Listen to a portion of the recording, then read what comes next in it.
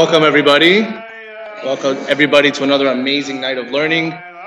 My name is Michael Ben-Melech. For those that are here for their first time, welcome aboard. You are about to go real deep into the world of Torah. And what we normally do again is we teach weekly an incredible book called Likutei Moharan, which is the holy work of Rabbi Nachman of Breslov. It's an incredible book that really is so holy, and it really makes such an impact on your life. And we're going to talk about that a little bit more later today in tonight's class. The past 2 weeks, we went on a tangent, and we went into an incredible book written by a Breslover chassid who was born 70 years later after Rabbi Nachman passed away. His name is Rabbi Yitzchak Breiter. And if you guys remember the first class we had, he wrote a book called The 7 Pillars of Faith. So for the past 2 weeks, we have been floating around in the world of emunah and faith. And in the generation that we're in right now, there's so much craziness going on, both on a worldly level and on personal levels, with everybody having different type of challenges in their lives. The Torah of Rabbi Nachman is impacting our generation, I would say, more than most people are today.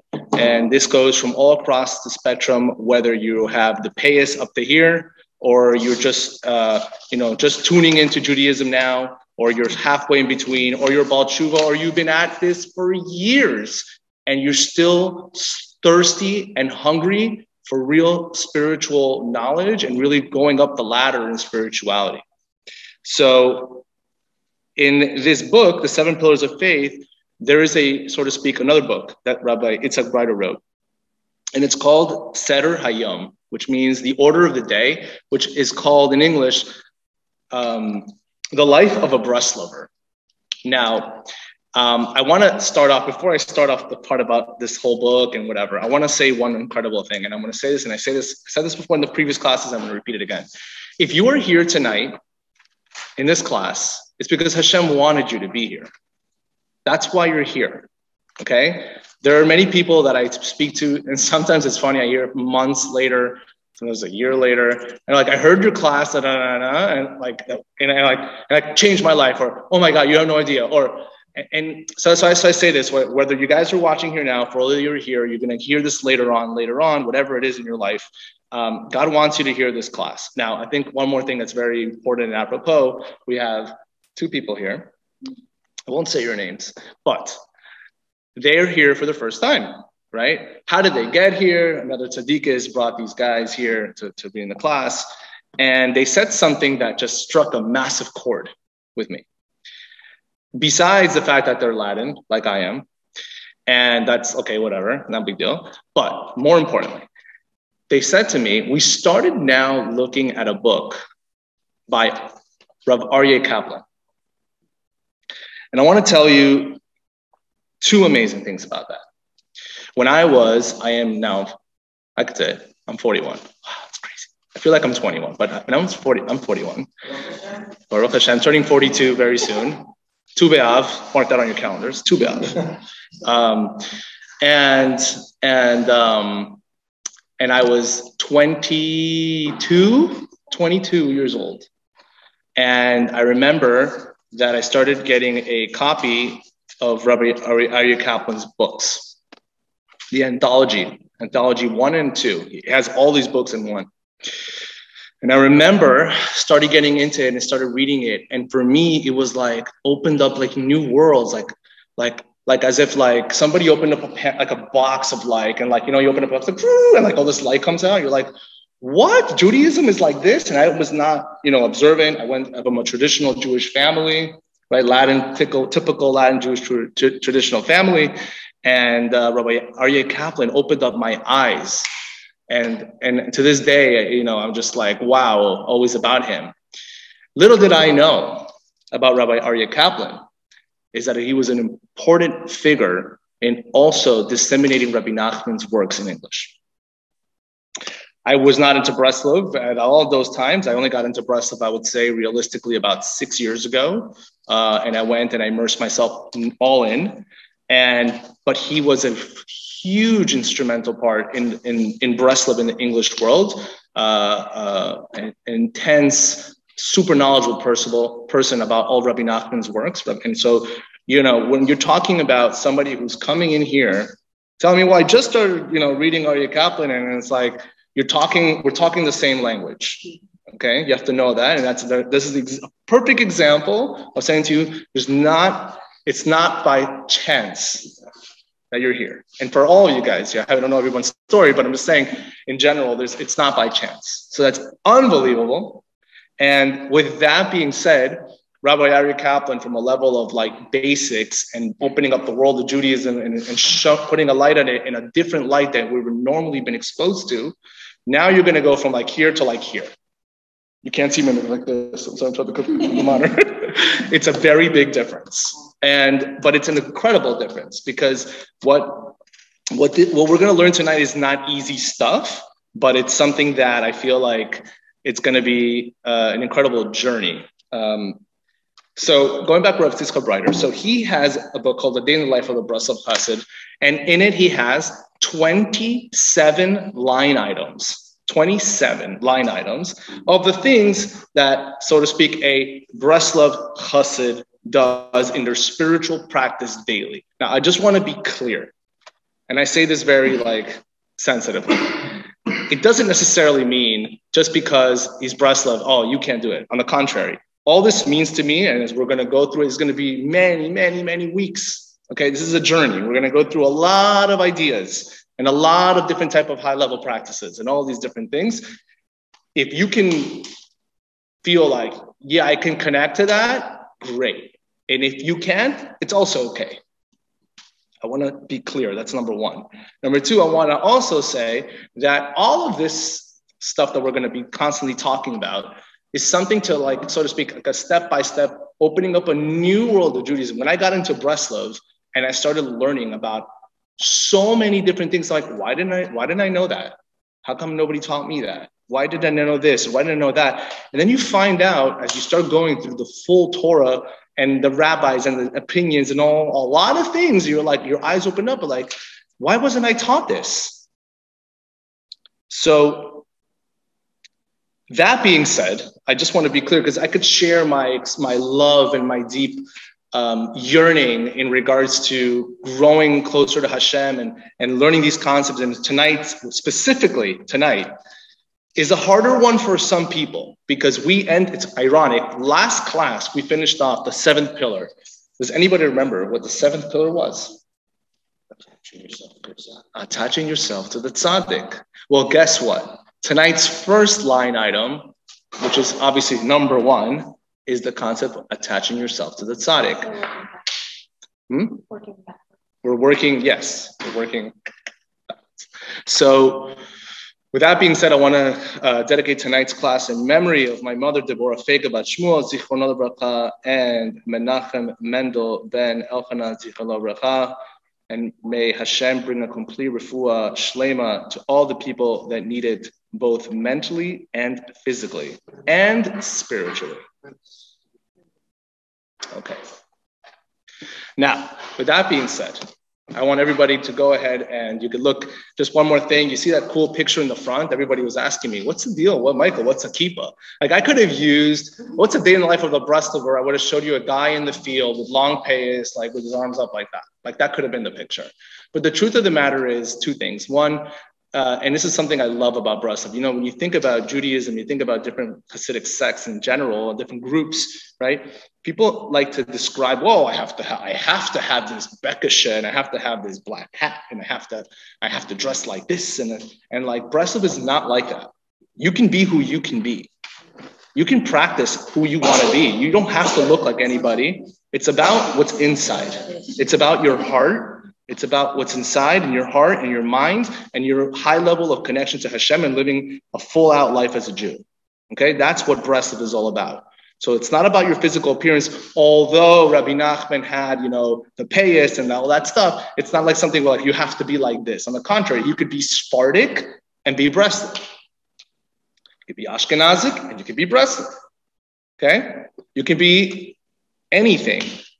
Right? As long as you understand that you're going to practice the teachings of what Rabbi Nachman of Breslov stressed, which we're going to talk about one of the main ones tonight, which is the concept of binding yourself to the tzaddik. What does that even mean? So with that being said, let me share my screen with all you guys here. Oh, I'm sorry, one more thing. You were speaking about the kippah, the famous kippah. What's the deal with the kippah, right? So this kippah, this kippah that you're seeing is, give me 1 second. This kippah that you're seeing is actually an authentic kippah that Rabbi Nachman wore. It looks much cooler in color, but there were certain items that were descended down to family members. My own rabbi, Rav Nosson Maimon, Rav Chaim Kramer, both of my main rabbis who are my main spiritual influencers when it comes to Breslov, their father-in-law, through their family, were brought down different items. So that Rabbi Nachman had a specific wine cup, he had a kippah, he had the famous chair that a wood guy made out of this incredible chair that you could see it still today in the yeshiva in Yerushalayim of Breslov, that they have it there. It just happens to be, but I could have chosen anything else. The reason specifically why I showed that kippah is because I can show you a picture. I said I can show you a picture of a guy with the payas and all that stuff. It's not about that. It's about the teachings of Rabbi Nachman, period. That's what it's all about. And that's the concept of a day in the life of a Breslover. So now with that being said, let me share my screen with you guys. You look at the second page that you see there. The second page is, again, the picture of Rav Yitzchak Breider. And again, for those that were not there for the first class, again, it's important to shout out who he was. And I'll just say it to you, and I'll try to sum it up in 2 minutes. Rav Yitzchak Breider was a chassid who was living and born in Poland, in Krakow. Lublin, sorry. And he was learning as a young guy, learning in the yeshiva of Chaim Lublin. Huge, incredible yeshiva. If you guys been there for the March of Living and stuff like that, you've seen it, you've been there. And inside of that shul specifically is also where Rav Chaim Shapiro started the Daf Yomi and the whole 9 yards. Rav Yitzchak Breider finds the Likutei Maharan book, which is the book that we learn about, and he gets really excited when he sees this book and reading this Torah, and he's like, what is this? I don't know who Rabbi Nachman is, but this is like incredible. Long story short, he puts it away, comes back the next day, he can't find the book. Oh my God, what am I going to do? 2 weeks later, he finds a commentary.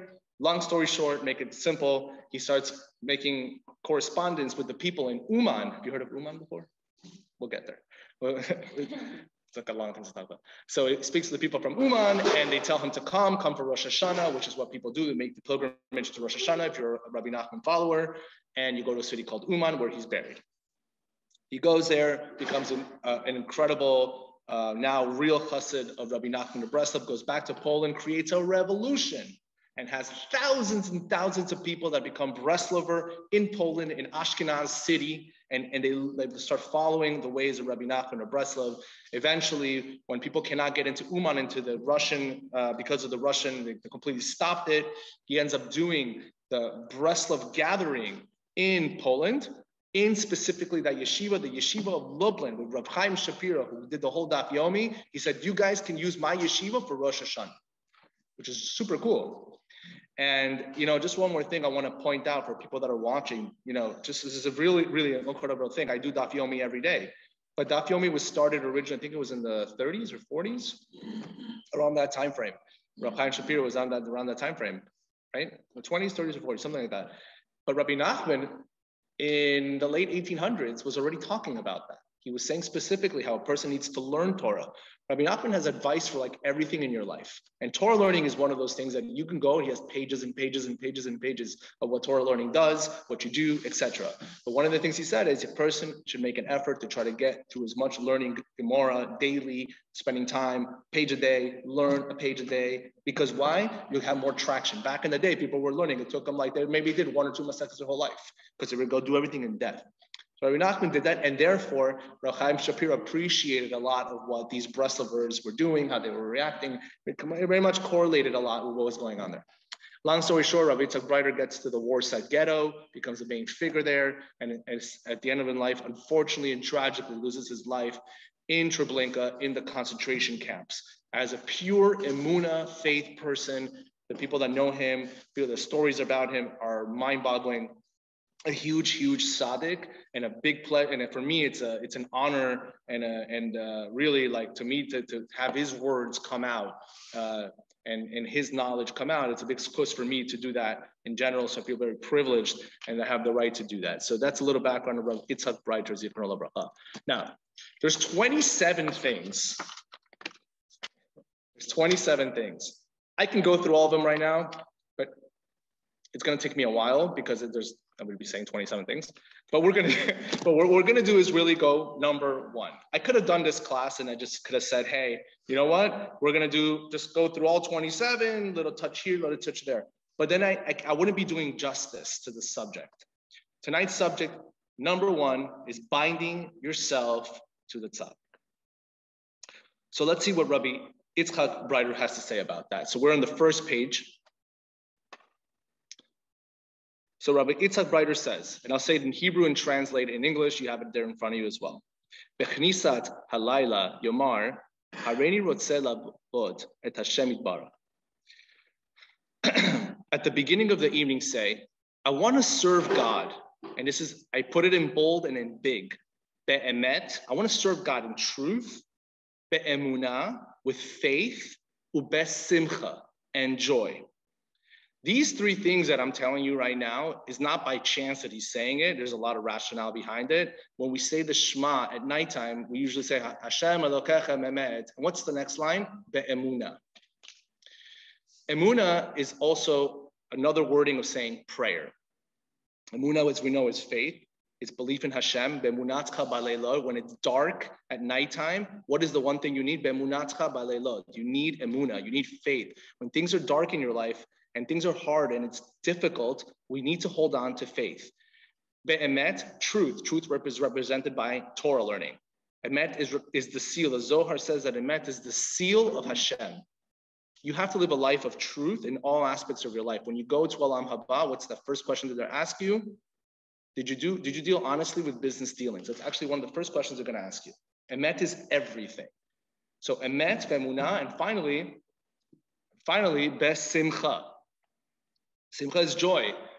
Simcha is the key to worship and service of God. A person cannot serve God when they're sad. You have to be happy always. Why is he saying these three things? Emunah, emet, emunah, and simcha. What's the whole deal with that? Let's continue. We'll go to it right now. So he says in Hebrew, "V'hareini mekasher etzmi b'chol machshava dibur u'maseh sheli shechayho yom lechol hatzadikim hamitim ufrat l'nachal nobea mekor chachma Rabbi Nachman ben Fega." So he says, what do you have to do? He says, I hereby bind myself in my every thought, word, and action, all through the day, to the true tzaddikim, and in particular to the true tzaddik.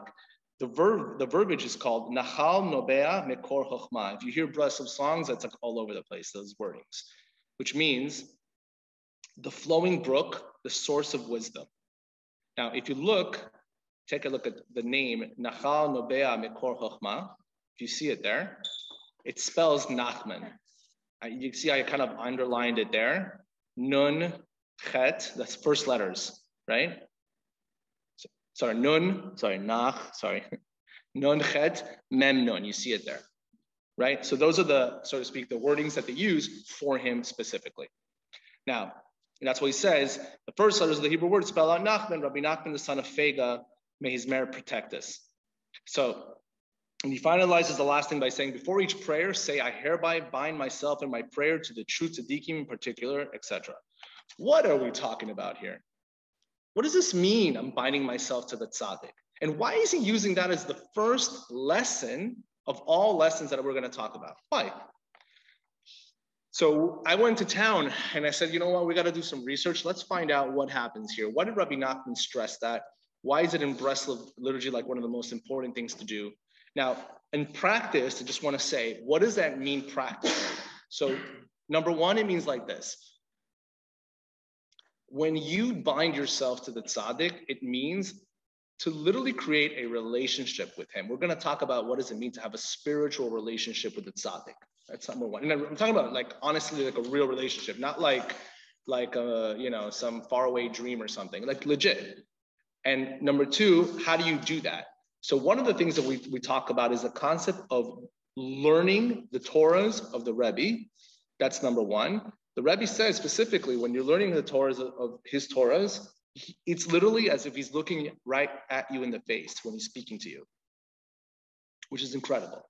And it's also a very well-known thing, the Gemara talks about it, that when a person learns a person's Torah and they quote him specifically, the lips of the person who is buried on the ground are moving when you're speaking.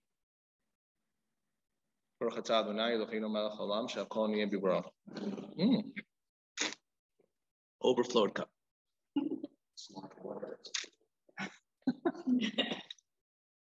I need the dot right now. I need some knowledge here.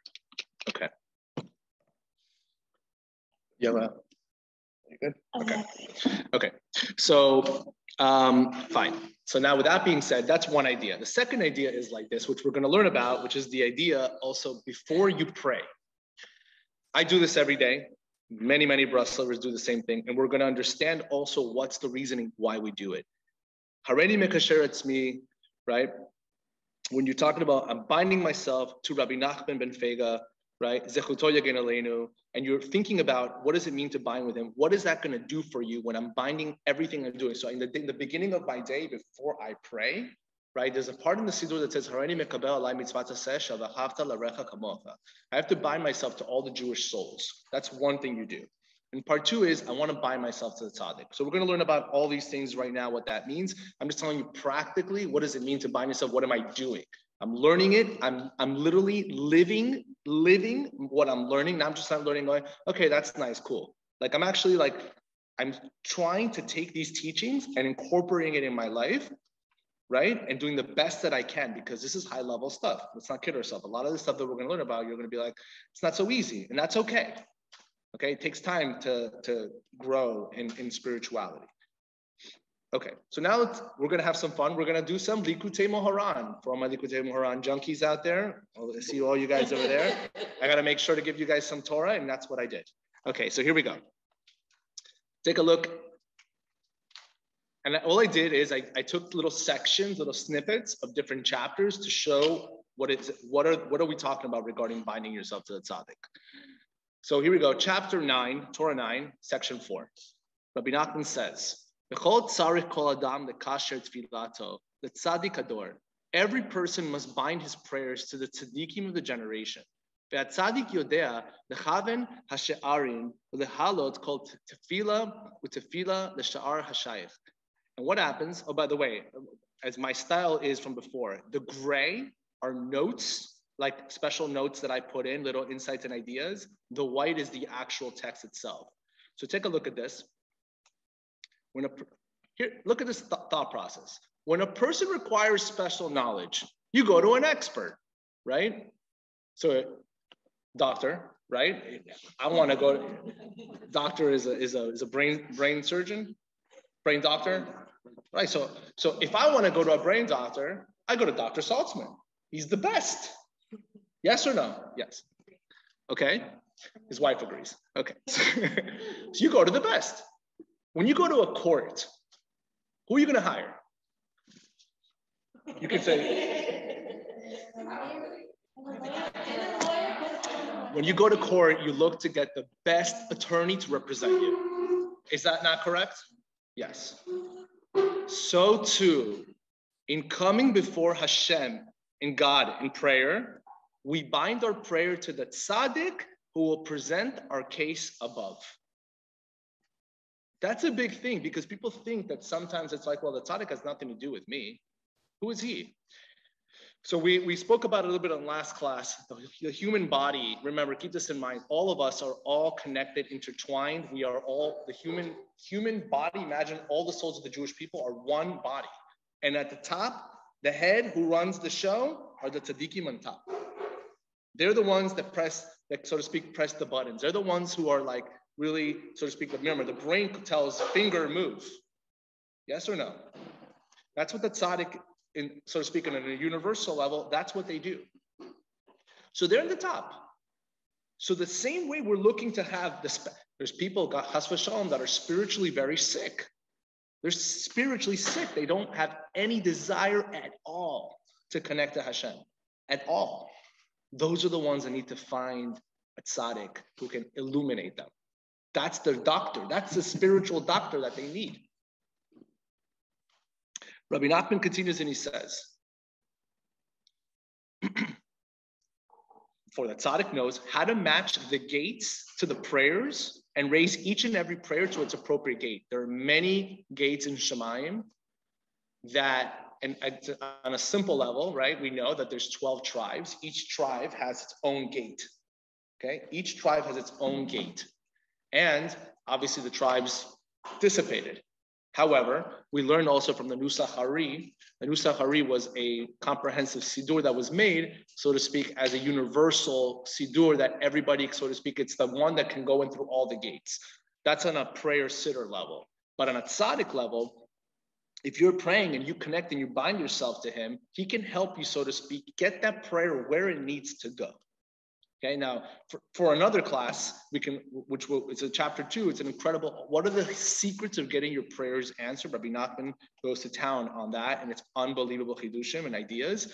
But one of those ideas is the concept, if I bind myself to the tzaddik, he's going to help my prayer get answered. Fine. Another idea, it's here in the gray. There's a concept, Yaakov Avinu gathers up all the prayers to its root. Rab Nassan says in Likutei Halachot, who's Rab Nassan? Rab Nassan is Rabbi Nachman's main student. If it wasn't for Rab Nassan, Rabbi Nachman's works would not be out today. He was the main person who put together and was able to transcribe or go over the Rebbe's works and put them out. He's an incredible tzaddik, so much to say about him.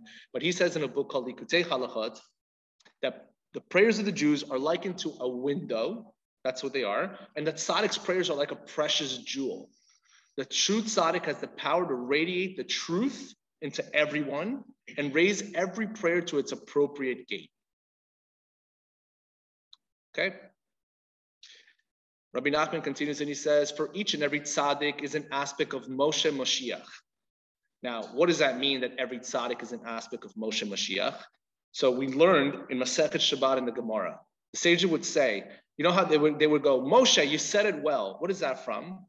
So, like if you look at the Gemara would say like Rav Yossi said to Rav Eliezer, Moshe, you said it well. Why is he calling him Moshe?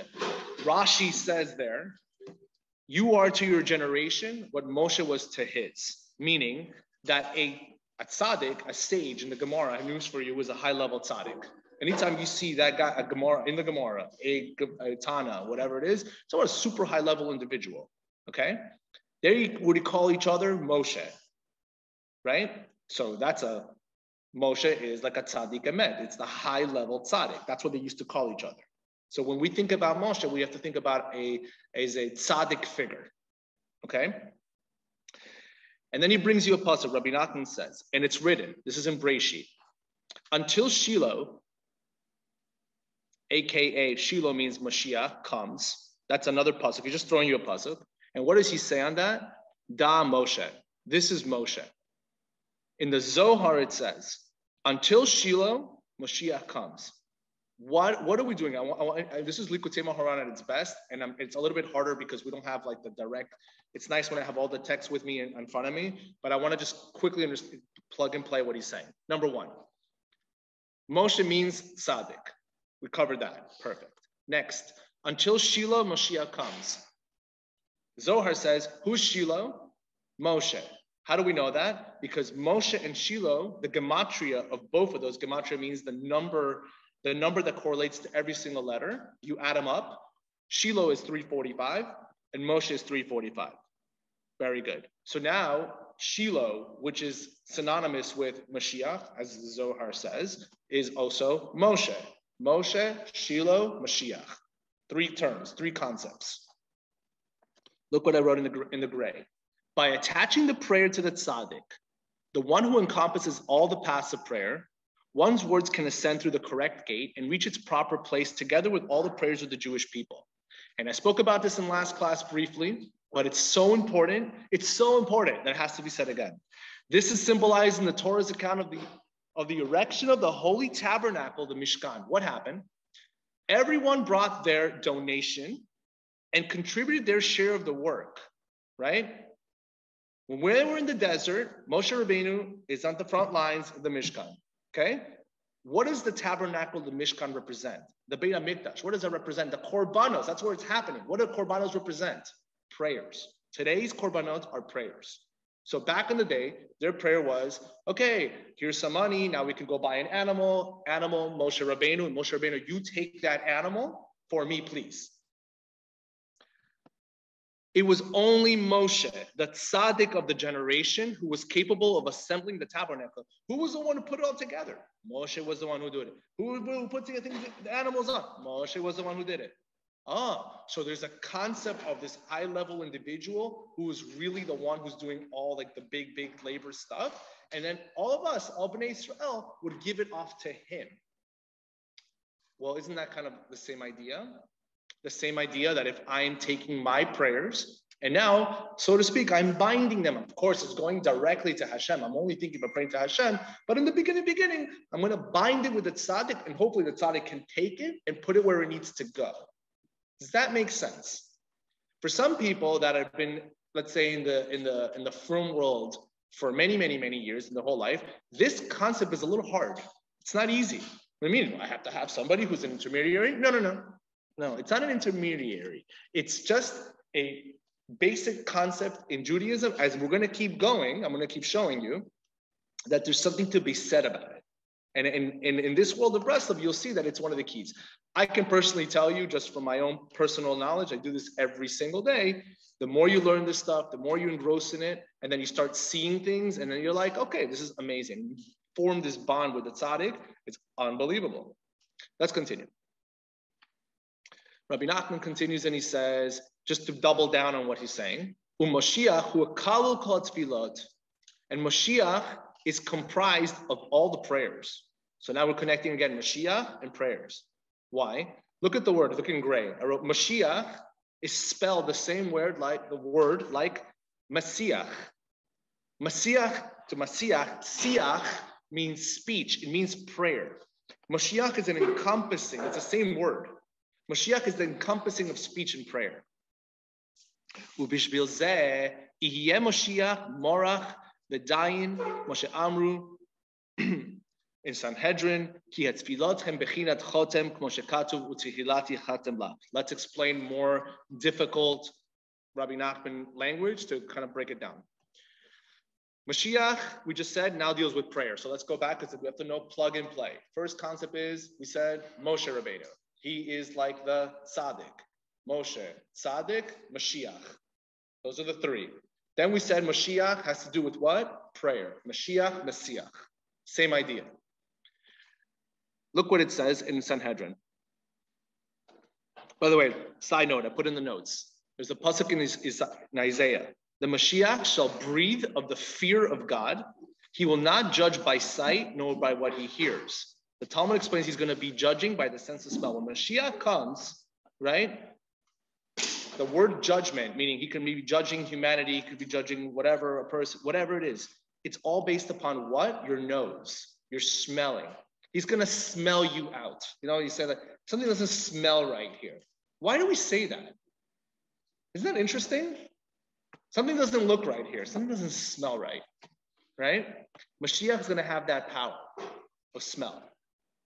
And that is connected with also what? The fear of God. Rabbi Nachman says, prayer, now he's going to make another connection with the nose. Prayer corresponds to your nose, chotem. Why? Look at the pasuk. Utehilati echetam lach. For my praise, I will restrain my anger for you. What does that mean? So if you look at the words, when you have two words together in a pasuk, you're allowed to use them as connectors. There's a connection that we have in this pasuk with the two words. Tehilati, tehila means what? Prayer. Echtam means what? Nose. Prayer, nose. That's a pasuk in Yeshayahu.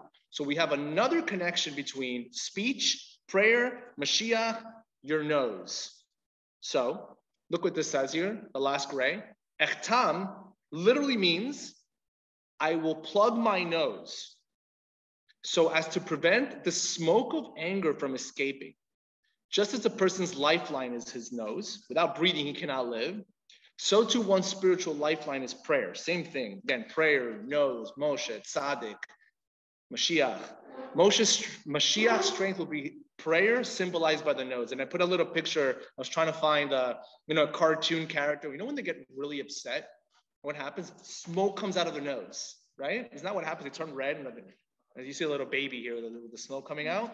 What cartoon is it? A cartoon. There's a cartoon there, right?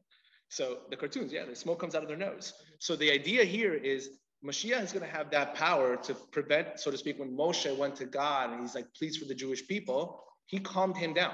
God was angry. Moshe had that power.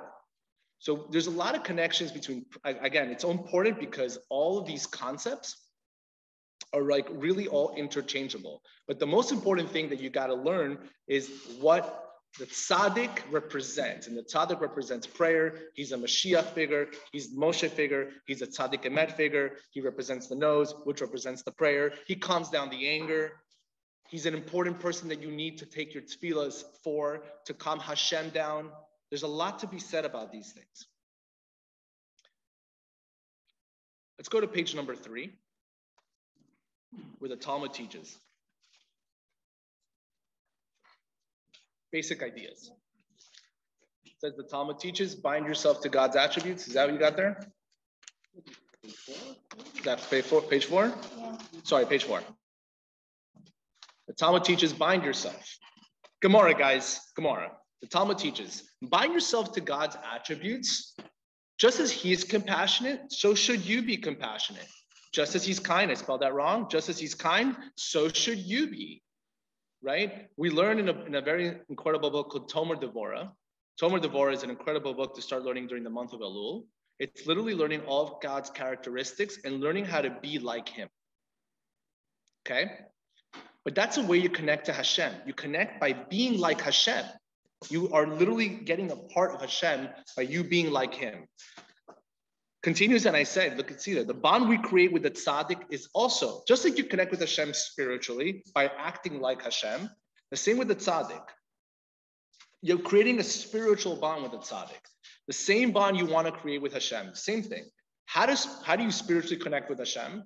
Our sages teach by following God's example. The same way, you have to assume the attributes of the tzaddik. Being compassionate and kind, like I said, we become attached to Hashem spiritually, and we become godly.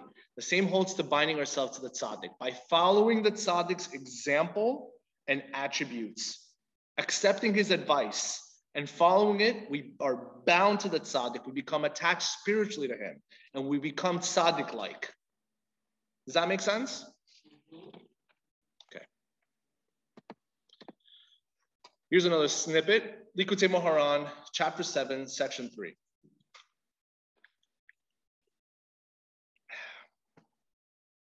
Rabbi Nachman says, "Ve'i efshar labo le'emet, ela ayidei hitkabru le'tzadikim."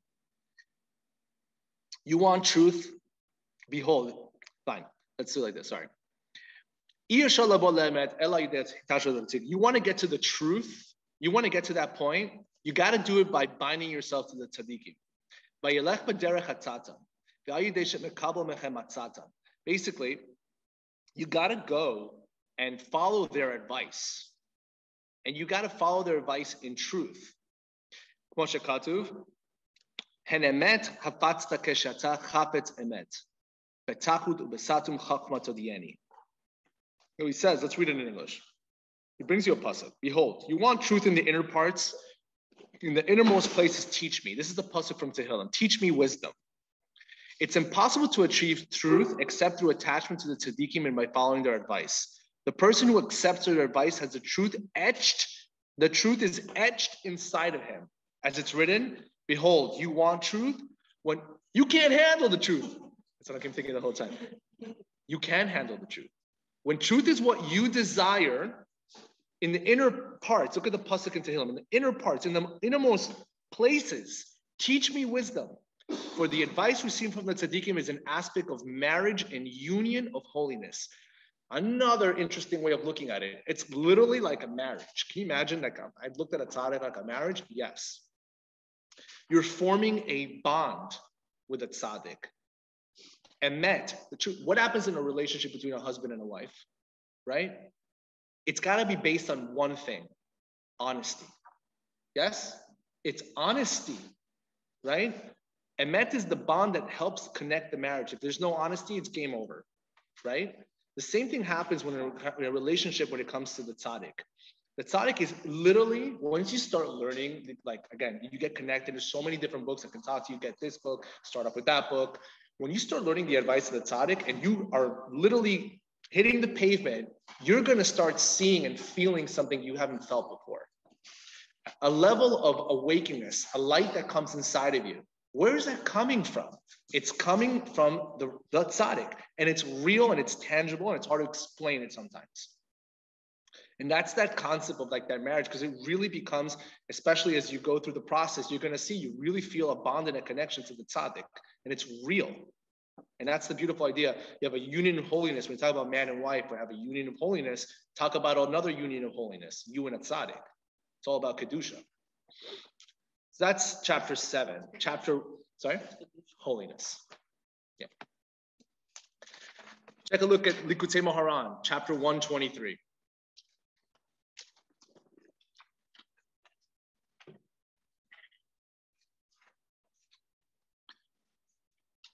Rabbi Nachman says here, again, I'm only taking snippets from the chapters. When we go through a full chapter, it's amazing. But we'll just take snippets. Ha'ikar v'ha'yisod shehakol telui bo. The essence and foundation on which everything depends. That's a big statement. Lekasher atzmon ha'tzadik shebador is binding oneself to the tzaddik of the generation. With a couple of devarav. Let me stop there. Sorry. Again, look at the notes. There's a book called Tzaddik, which is about the life of Rabbi Nachman. Incredible book.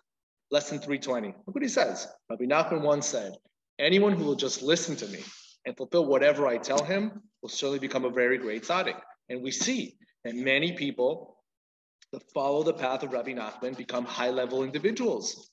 And not only a high-level individual, but it's like a different consciousness, it's like a different world, right? And I say this again, when I say this, I'm a tzaddik, not even close, not even there. I don't know what you're talking about. But one thing's for sure. So when I read this stuff, you have to understand, I'm coming at you from a place of experience. I'm not coming at you like, oh, we're just going to read tonight's work and very nice. I'm coming from at it where I've been practicing this stuff now for 6 years, and it's an incredible change in a person's life. It's hard to explain it, but the growth is like this. Like that's what people want. The whole point of why you're here in this world is to get close to Hashem. That's the whole point of why you're here. That's it. So if that's the golden rule, why you're here, the whole point of life, the trajectory should be like this. That's my whole life. I'm just trying to get closer and closer and closer and closer and closer. That's what the tzaddik does. That's what Rabbi Nachman of Breslov does. He continues and he says, accepting his word. This is hard stuff what he's going to say. Accepting his word and whatever he says, this is how it is in matters small and great, not deviating, chas v'shalom, God forbid, from his word to the right or to the left. And he brings you a pasuk in Dvarim from Deuteronomy. As our sages teach, even if he tells you that right is left, which is from Sifri. Sifri is one of the commentators. Even if he tells you, no, right is left, you have to be like, okay. What? Look at the grade. Look what it says. Our sages teach that when a person asks a question to the leading sage of the generation, this is in the Gemara, guys. So I'm not talking out of nowhere. Our sages see that when a person asks a question to the leading sage of the generation, he should accept the reply and not deviate from it to the right or to the left. That's where he came from. That's why he was quoting that. That's in Masechet Rosh Hashanah 25b. So if somebody's telling you, a high-level sage is telling you to do something, you don't second guess. The Sifrei, which is the commentator, says that even if it appears from the answer that right is left and left is right, he is to accept the word as final. In spirituality, let's be honest, okay? I have to be honest. How sure are you really of your ideas? How sure are you? People go into spirituality and go, well, yeah, like I'm going to do this, and I'm going to listen to this one, and then I'm going to move with that one. Yeah. Like, how much do you really know? Right? One of the commentators, Onik Shabbat, explains, this is beautiful, right and left, what this whole thing about right and left. Look what he says. Our sages teach that the left hand should push away. Left hand in the Kabbalistic concept, left represents gevura, difficulties, challenge, discipline. The left pushes away, and the right hand draws you close. The right hand represents chesed, kindness, brings you in. That's from Masechet Sotah in the Gemara. A person can be mistaken about what he deserves to be. No, that's not what it says. A person can be mistaken about what deserves to be drawn closer and what needs to be repelled. However, listen to the tzaddik, he will not make a mistake. Meaning, I think that if I do this, that's going to draw me closer. And if I do this, that's going to, so to speak, get me further apart from Hashem. Right? This is what I think. This is how I want to do it. So based upon this idea of that concept, and especially a person who, listen, there's different people that are in different aspects of Judaism. That's why this class is very everybody has their own levels of where they're at. But if you still think that you got this, and I know 100%, this is my derech, this is my way, right? How sure are you really? How much do you really know? Are you growing a lot in that specific derech that you're in? Again, to listen to the advice of the tzaddik, so to speak, you will not make a mistake. Now, this one is a tough one for some people. Rabbi Nachman continues. He says, casting off, so number one is accepting whatever the tzaddik says, no matter what it is. What he says? Yes, sir. That's one. Two, casting off from oneself all pseudo-wisdoms. What does pseudo-wisdoms mean? The wording Rabbi Nachman uses is chachmat. Chachmas. What is that? Chachmas are called pseudo-wisdoms. A person with chachma behaves with sophistication as opposed to simplicity. Simplicity is a very, very important conversation and topic that Rabbi Nachman stresses all the time. Serve Hashem with simplicity. Don't overcomplicate things. Pashut, emuna. We spoke about this last week. Faith and emuna, right? What happens? We come from a society. Oh, we have to be very sophisticated. Everything has to think about it once, twice, here, there. This applies even to the paths of wisdom in serving God. If they involve sophisticated reasoning, they are pseudo-wisdoms and not true pathways to God. Now, this is the big thing. Rabbi Nachman is all out on this. In other teachings, Rabbi Nachman calls chachmat a so-called wisdom produced by philosophical inquiry, even the secular wisdom of the sciences. So philosophy is a big in Breslov. We don't look at philosophical books. Why? Very simply, how much irat shemayim are you going to be about guessing once, twice, second time, 3 times, 4 times? Yes, no, well, maybe. Philosophy is, and again, we're talking about not only on a philosophical, on books that are done by secular people, for sure that, but even sometimes in Jewish philosophy, right? Rabbi Nachman was very much against, even though the Rambam is a high-level tzaddik, nothing to dispute, right? Moreh HaNevuchim, which is a very philosophical book he wrote, he goes, that is a big no-no. Learn the Zohar, learn Kabbalah, learn things that are going to give you irat shemayim and fear of Hashem and love of Hashem. Why do you have to go into all these yes and no and this and science also? Sorry, doctor. So the science is also, right? We're seeing it now more than ever. We're seeing that with science, right? It's doctors say, this is the science. And then what happens 30 years later? No, we were wrong. This is the science. And then, no, this is the science. And don't get me started about what's going on in the last 2 years, right? With COVID and this science and that science, and then they're being proven. But I want to go there. But the truth of the matter is you see that it's false. There's a lot of falsehood sometimes in it. There's truths in it, and there's falsehoods. So Rabbi Nachman was very clear. Learn things that are going to give you Yirat Hashem. Learn things that are going to make you think about Hashem in a good way, in a positive way, not second guess your own religion. Stay away from that. Rabbi Nachman continues and he says, and dismissing one's knowledge as if one had no intelligence other than what one receives from the tzaddik and the rav of the generation, because as long as one retains some of one's own intellect, one lacks completion, is not bound to the tzaddik. What does that mean? You really want to do this? You really want to do this? You have to go all in, immerse yourself, and literally press a reset button on everything you learned. Not easy. Check it out. Rab Nassan of Breslov. Okay? I mentioned him before. The greatest student Rabbi Nachman had. Okay? The amount of books that he's put out, I'm telling you, well respected in every single Hasidic circle. He, at 22 years old, everybody knew about him before he even knew about Rabbi Nachman. Was one of the main top students. He knew Gemara cold. He knew Halacha cold. Goes to Rabbi Nachman, sees the fire that's coming out of him, and like it went like to him like this. And he has that famous song, right? The Breslov Boed Esh Haver B'tach Libi, meaning in Breslov there's a fire, pour it in my heart. He felt something he never felt before. Where was this been in my whole life? And this is talking about a high-level individual. What did he say he did? He threw away his entire knowledge. Completely said, reset button, whatever I knew before, I don't know nothing now. I'm going to literally listen to what the tzaddik has to say. Okay? And when he did that, you could see that I wrote in the notes there, it's a very well-known thing. The Breslovers of the elders of Breslov, everybody knew that he was, because he did that, because he nullified himself completely, he was able to retain and get the most information from him and literally bond with him on a level that was unparalleled. And there's some notes I read, like, again, some elders are elders and they're older and they have their things and they have their ways. And, like, sometimes it's hard to change somebody sometimes. And I get it. And that's why they of course, Rabbi Nachman, wow, but they weren't all in. And that all in didn't let them get to that high level. Now, when you think about that high level, I also want to give you examples. You speak about Rab Nassan and Rabbi Nachman.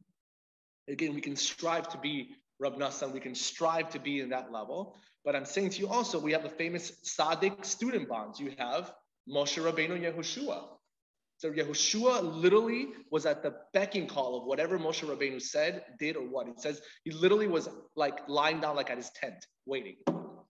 That's a very perfect example. And we know who Yehoshua was, right? And you have the famous the Arizal, of course, right? From Tzfat.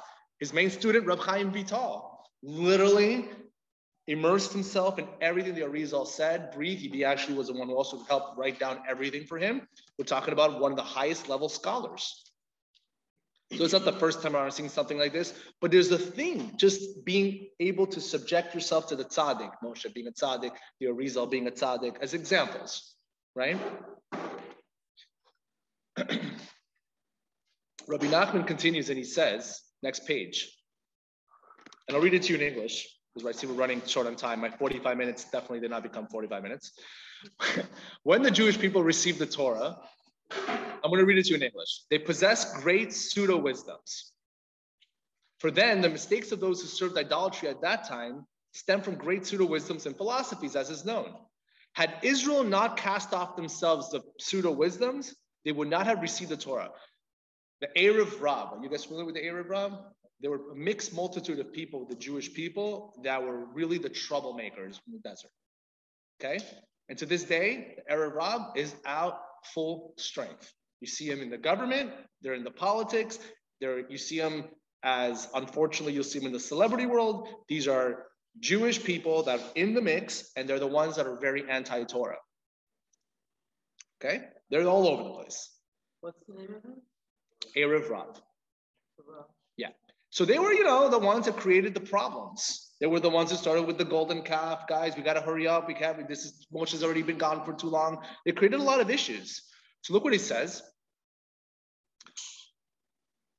Had Israel not, so basically, if Israel would not have actually, these are pseudo-wisdoms that these people brought.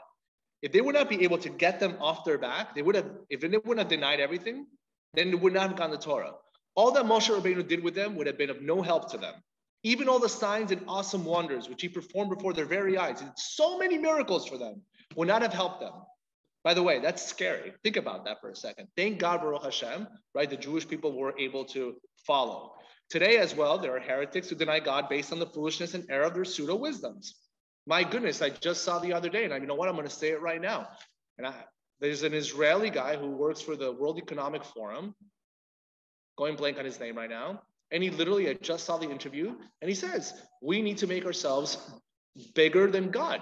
We can now create robots. We can do this. He's literally saying, like, we have the capacity to live forever. We're going to be gods. This is what's coming out of these people's mouth. By the way, Israeli guy. Scary. So Rabbi Nachman, based on that, he says, sorry, I lost my place. He says as follows.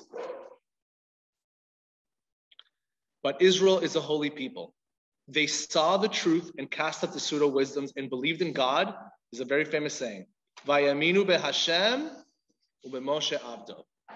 Wait, why does it say that? Why can't you just say they believed in Hashem? They believed in Hashem ubeMoshe abdo. Who's Moshe?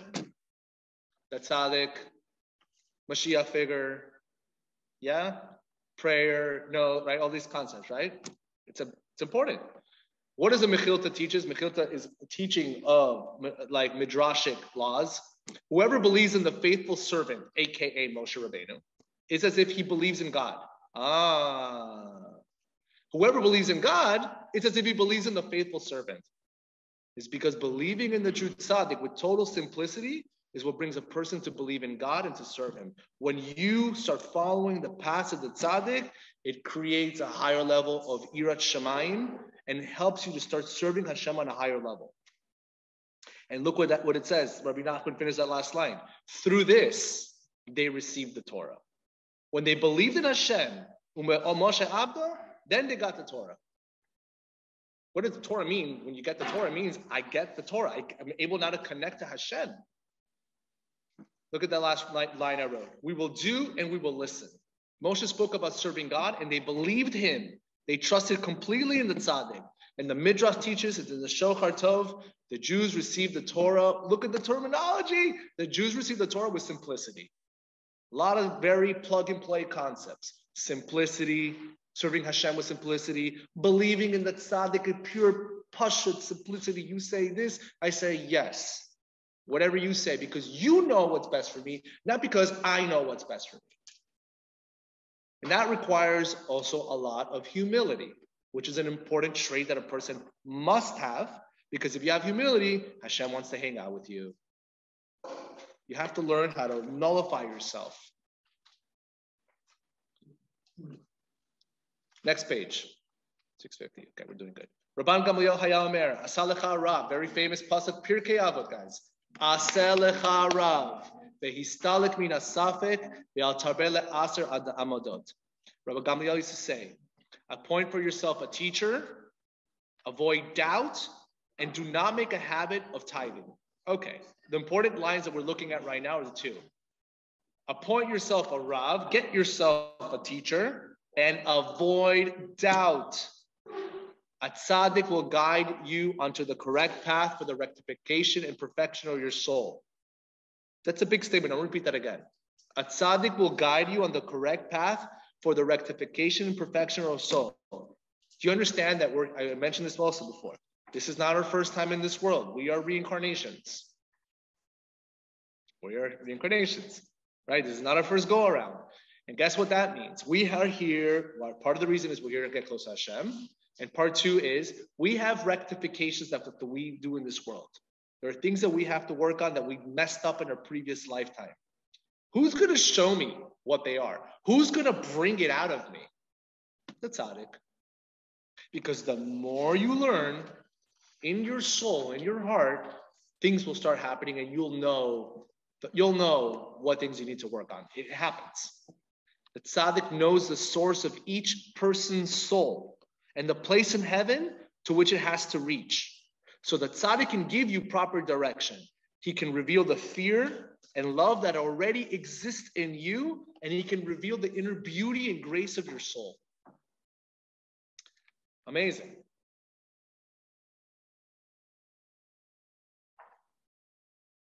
And remember, and how is that possible? Because again, the human body is one body. The tzaddik is all the way in the brain. He knows what's going on. But you're going to ask people, Michael, the tzaddik's not alive. How's he going to know? And my answer to you, and I can only say it to you in simplicity and honesty and pure humility, the more you learn, you will see. The messages will come. That's the truth. This is the story from Chaye Moharan, number 544, The Life of Rabbi Nachman. We're going to read it because it's a cute story. And then the last part, I think we're almost, and then we'll have one more thing and we're done for tonight. Chaye Moharan. The Rebbe said, when a person is close to a true tzaddik for many years and attends to his needs and listens to what he says, he may hear all kinds of remarks and conversations and stories that seem to him to have no relevance to him nor anything to offer him in the way of spiritual guidance. With the passage of time, however, he may eventually come to realize how to derive the most valuable spiritual guidance from all the different things he heard long before. He will then see how every word he heard, even many years earlier, has the greater relevance to him, and he will be able to derive inspiration from every single one. You will finally understand and say, so this is what my teacher was hinting to me then. With each new situation he finds himself in, it will dawn on him how everything he heard long ago contained all kinds of wonderful hints and guidance if he just thinks carefully about everything he heard. The Rebbe illustrated the story about a well-known tzaddik whose household included someone who was very simple, what they call a prostik, a simple guy, pasha guy. This man attended the tzaddik constantly and heard a great deal from him, but he understood nothing and did not see any relevance in what he heard. Amy, are you listening? You are listening to what I'm saying, right? The man at the tent, did you hear it? He understood nothing and he did not see any relevance in what he heard. Nevertheless, he had great faith in the tzaddik and his holy words, even without understanding their true meaning. He would just stand there and attend to the tzaddik's needs with complete sincerity. Very nice. After many years, the tzaddik died. This tzaddik is Rabbi Nachman. The man then started remembering all kinds of things he had heard. In every situation, he found himself remembering something the tzaddik had said and would say to himself, so this is what the tzaddik meant. What he said on such and such occasion was a hint. And with each new developing, he understood in retrospect what the tzaddik had meant and what he had been hinting to in all this year before. And now he understood. And what happened, this guy became a super deeply pious person, God-fearing, great respect in the town. He was a tzaddik. He became the leader of all the sincerely religious people there, and they all followed him. And all I can tell you on that is like this. And this is an example, and I go, for those people who lived with me through the process, my house burned down a year ago. And when that happened, you saw, and I went and I lived through it all, telling you the Torah that I'm learning with Likutei Maharan, how they've all been connected with my life. And as we're going, and I'm like going from one chapter to another chapter, I'm like, oh my God, now this is about me again. Oh my God. You're like literally like as if he's sending you the messages and you're like this is crazy. So I'm talking about it from a personal level. So when I read this, I'm like, yep, I totally get it. I'm not talking about it from a level of like, oh, that sounds nice. Like I lived through it. And you see that the more I can go back to a chapter that I'm learning with somebody else and I'm like, oh my God, like this totally is so right now what I needed to hear. And I already read this chapter before. At that time I didn't go, oh my God. But like at this point, I'm like, oh my God, that's amazing. So the Rebbe, through Hashem specifically, the words of the tzaddik can go to you. You don't have to like literally, how do I talk to him? It just comes to you. You'll see it.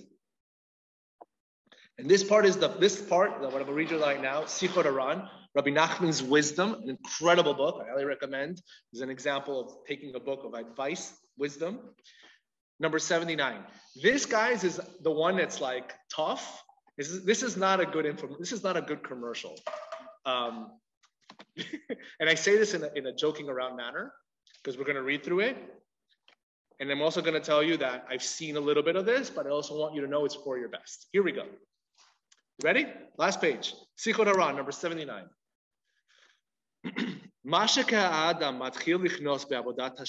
When one begins to truly serve God, by the way, that's a big statement, truly serve God. And you attach yourself to a great tzaddik, ba'im alav hirhurim ubilbulim gedolim. Not always, but sometimes, one is often filled with great confusion and evil thoughts.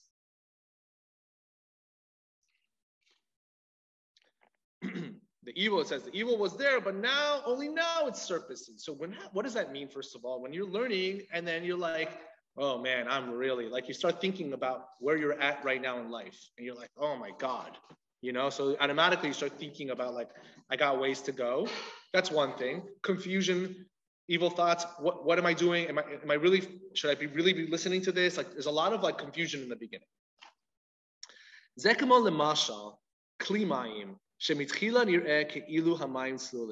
This is like a pot of water that may seem perfectly clear. You put the water. What happens?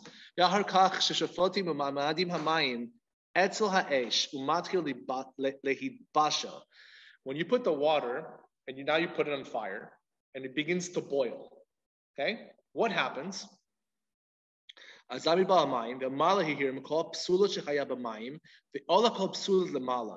All the impurities are brought to the surface. You ever see when you put water in a pot and like little thingies start coming to the top sometimes? You ever notice that? Yeah? All the impurities come all the way to the top.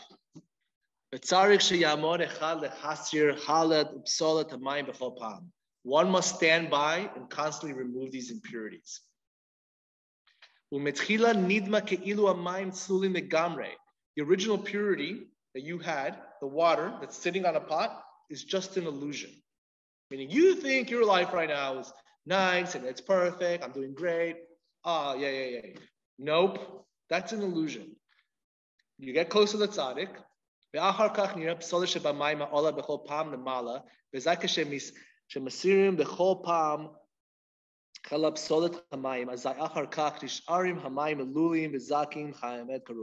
What happens? With a little bit of heat, the impurity surfaces. But when these impurities are removed, the water is truly pure and clear. Okay? Now keep going. Hold on. I'm gonna just read it in English for you guys. The same is true of a person. Before he begins to serve God, good and evil are completely mixed together with him. That's the water by itself, chilling in a pot. That's your illusion. Okay? Good and evil together with me. Turn on that fire. What happens? The impurities are so closely united with the good, they cannot be recognized. I didn't even know that I had these on me, these impurities. Then the person comes close to a true tzaddik, and you begin to burn with great feeling toward God. That's what I said. He brings a fire in your heart. That's what Rabbi Nachman does. A fire. That's the fire from the pot. And you're touched by the heat of purification. And all the evil impurities come to the surface. Here again, what happens? One must stand by and constantly remove the dirt and impurities as they appear. And what happens to you at the end? The person is truly pure and clear. Purification, when a person is going through purification, guys, it requires agitation and confusion. And in the beginning, a person is totally immersed in the material world. This is one of the things that's going to happen when you do get into the world of really connecting. You start seeing and your eyes really open up to the materialism that's in the world. Now, you can look at it even from a surface level. Yeah, you're materialistic. But when you get into the world of spirituality, and I'm talking about immersing yourself all in, you really start, every action you make is now you start looking at things from a different light. We speak about this in all our classes, the different aspects of your life that are represented by that. But then you start becoming really close to God. When you get all that schmutz off of you, right? Once you get close to the tzaddik, it would happen. It would seem possible to remove this dirt and impurity at once from those who abandon material pursuits and begin to serve God. You think, you know what, I'm just going to live a life of like, I'm not going to be materialistic at all. And you think, okay, I'm just going to do that, and therefore now I can get close to Hashem. But the person's mind is completely intermingled. You think that just because you're doing that, I'm not really connected to materialism. Were it be to be removed immediately, his mind would be drawn out with it. Point of the matter is that tzaddik is the one who helps you slowly but surely get rid of all the impurifications that you have. Unfortunately, when that happens, you find sometimes that when you start getting close to the tzaddik and you're going through purification process, challenges come your way. That's not easy to say that because there's some truth there. But you have to know it's like anything else. When a person after 120 years goes to Gehenna, Has V'Shalom, should not go to Gehenna. That's not what I mean. But Has V'Shalom, if you have to go to Gehenna, what is happening in Gehenna? You're being purified from all the sins that you did. That's what happens in Gehenna. That's the whole point. So now you're, so to speak, the tzaddik, by you getting close to him, you are now going through these difficulties, so to speak, but all of it is part of the process in regards to purifying your soul. So you really are, so to speak, now living a higher level of spirituality because we've been so sucked on to our materialistic who we are. And now you can live a real godly life.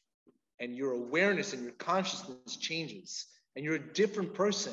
And Judaism isn't anymore like, oh, I got to go pray. Oh, I got to go to a class. It's like, how can I go talk to Hashem next? And how can I learn another Torah class now? And how do you know what I'm saying? Like everything becomes amazing.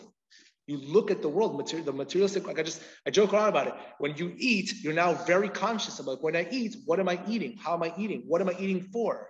Right? When you're listening to music, we spoke about this in the class of music, how important it is to listen to pure music. And when you listen to wrong music, it affects your soul. There's so many different aspects of your life, and I can touch on a million of them. We're not going to do that right now. Maybe there's 27 of these ideas and concepts that we're going to learn about will be all encompassing into this idea.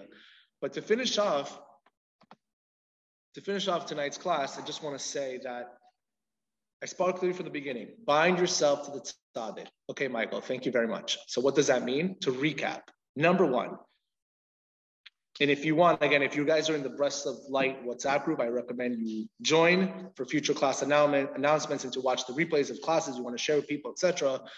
I will put the exact prayer that you say in the morning. And now there's people in the Breslov world that say, look, every prayer before I pray, I'm going to say, Hareini Mekasher Atzmi, Bechol HaTzadikim Shabodenu, Bechol HaTzadikim Shabodenu, Gedoshim Ufar for Arts, V'talach Rabbeinu HaKadosh, Yisod Olam Achar Rabbeinu Bekor Chachma, V'nachman V'fegas, V'gedol Yagen Aleinu.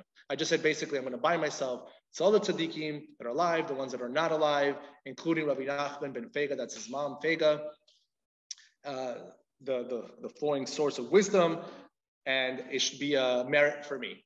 Okay, pretty much, that's what I said. So when you're saying that, you're consciously saying that, and you're in your mind, you're saying that. And you're saying that because, again, you're hoping that he can help you to elevate your prayers. That's number one.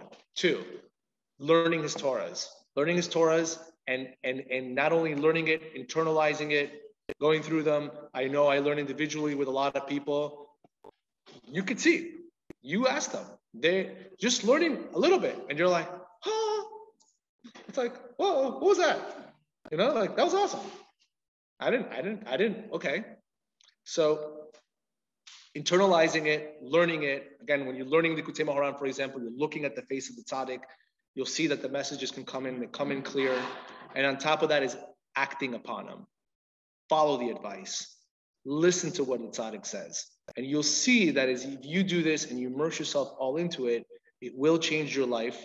It will make you, really give you the best chance. I look at it like this. It gives you your best chance to succeed in life, to get as close as possible to Hashem, to fulfill all the rectifications you have to do in this world, and to make it to a high level in not only in this world, but in Olam Haba. That's why we're here, right? It's part of the whole mission statement, right? So I hope that's a good chiddush, an idea of number one, binding yourself to the tzaddik. Next week, just to give you an idea, next week I'm going to New York. I might be giving a class in New York. You know, people that are there. I don't know when, how, why, but we'll get working on that. We're going to talk about Mariv, the evening prayer. We're going to learn about that more in depth. We're going to talk about, and these are things that Breslovers do. Okay, Mariv prayer. Thank you, Michael. No, it's Mariv prayer. It's not Mariv. It's Mariv prayer. Are you kidding me? We're praying to Hashem at nighttime? Kriyat Shema before going to sleep. How important it is to say the Kriyat Shema before going to sleep. I'm talking to myself. How important it is to say the Kriyat Shema going to sleep. What it does, what does it do? What's happening when I'm doing that? And I think with those two, and maybe the last one we'll talk about next week is the concept of making a reckoning, which means really introspecting on yourself daily. What did I do good today? What did I not do good today? What can I work on today? Hashem, forgive me. We'll talk about all those things. I think that'll be for next class next week. So thank you very much for you guys watching online. If you guys want to hang around and wait 30 minutes or not 10 minutes, I'll be with you guys in a couple minutes. and have a wonderful, wonderful night.